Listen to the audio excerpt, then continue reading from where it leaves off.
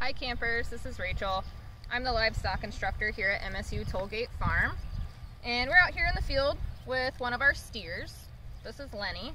He's a heritage shorthorn steer. So does everyone know what I mean when I say he's a steer? So all it is kind of a gender description for a cow. So a steer would be a male that isn't intact for breeding. So he's been castrated. That means he cannot sexually reproduce and make any babies. And since he's a male, that also means we can't milk him, right? Because he can't have a baby, so he won't produce milk. But he does love chin scratches a whole lot.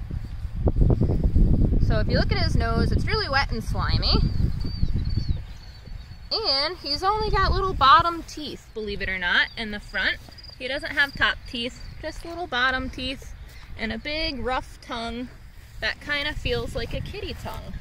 So when he's out here in the field grazing, he uses this big rough tongue to kind of bring a lot of this grass and clover and yummy stuff close to his mouth, and then he tears it off with those bottom teeth.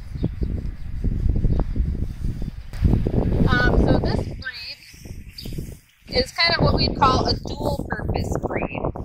So instead of being selectively bred just to produce beef or just to produce dairy, they can do both reasonably well. So they may not be exceptional at one or the other, but they can do both and kind of hold their own. Cow pies.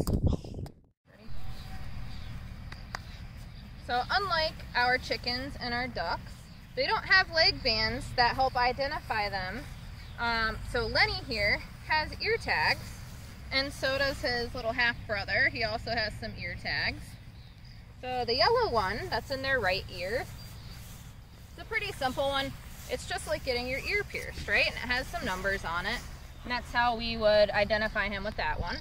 This one's a little bit more special, the one that's in his left ear.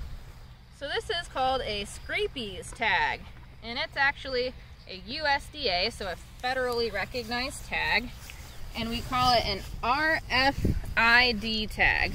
So that means radio frequency identification.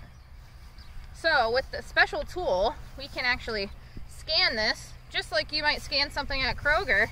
It would make our machine beep, and then it would show his number. So that means when you're handling cattle, if they're not as friendly as Lenny and not as easy to get close to, you could kind of funnel them through a chute and scan them without having to disturb them, and still keep really accurate records and be able to take good care of your cattle.